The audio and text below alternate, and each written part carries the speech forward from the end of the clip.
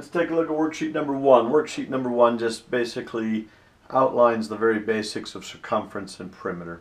In other words, the distance around a shape. Circumference means around the circle, and perimeter means around the polygon.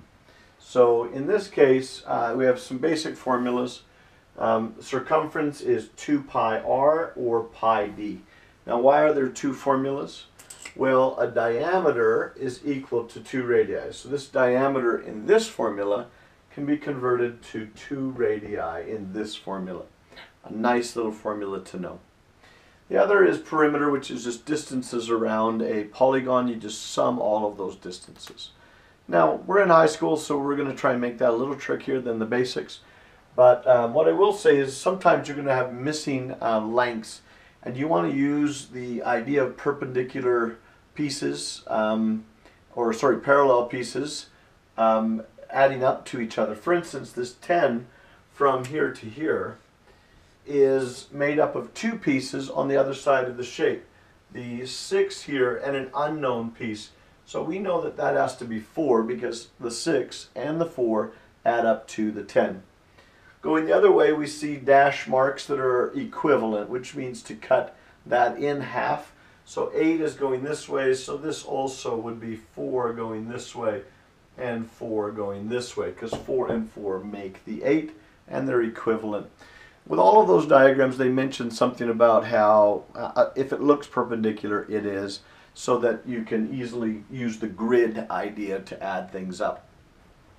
In a case like this, this is a pretty tricky little circumference and perimeter problem because there is a curve or an arc as well as a straight piece. So if you want to think about this, is the circumference is pi times the diameter. But in this case, we're only doing half of a circle, so we divide by 2, which is 7 pi.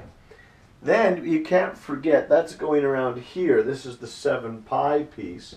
And then you have to remember we also have the 14.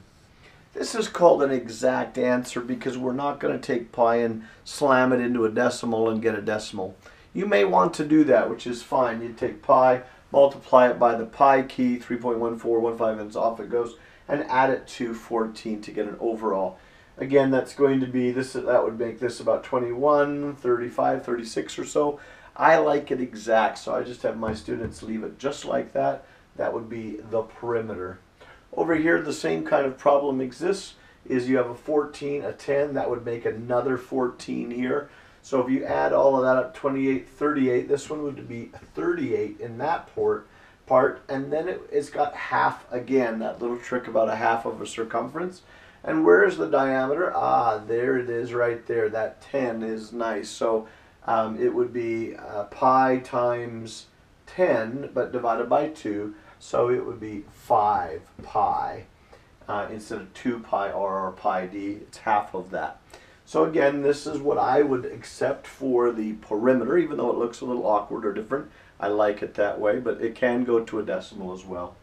The last thing maybe I'd teach you is about labeling of circular parts.